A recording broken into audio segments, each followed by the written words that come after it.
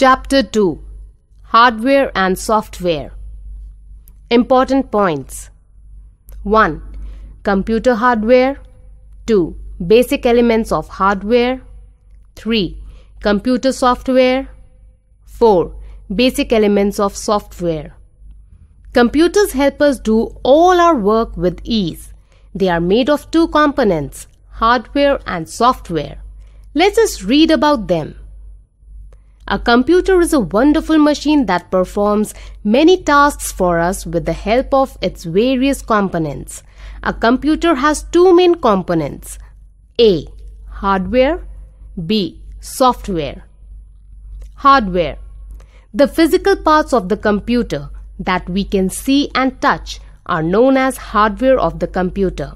For example, monitor, keyboard, mouse, etc. All these hardware parts of a computer are attached to the CPU.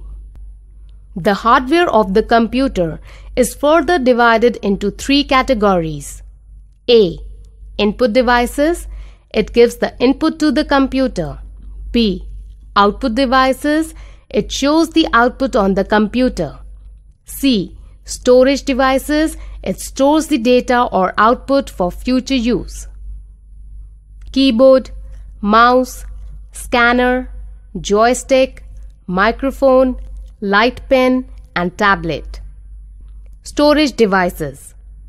Hard disk is the main storage device located in the CPU box. It saves all our work we do on the computer. CD, compact disc, is a circular disc that is used to store large amount of data when we need to take it somewhere else. It can store lot of data. Pen drive is the latest storage device. It is small and can be kept in a pocket. It can also store data more than a CD. It is also known as USB flash drive. Hard disk, compact disc, pen drive. Software. Software is the part of a computer that we cannot see and touch. The step-by-step instruction given to the computer to perform a task is called program. A set of programs is known as a software. There are two types of software. A. System software. B. Application software.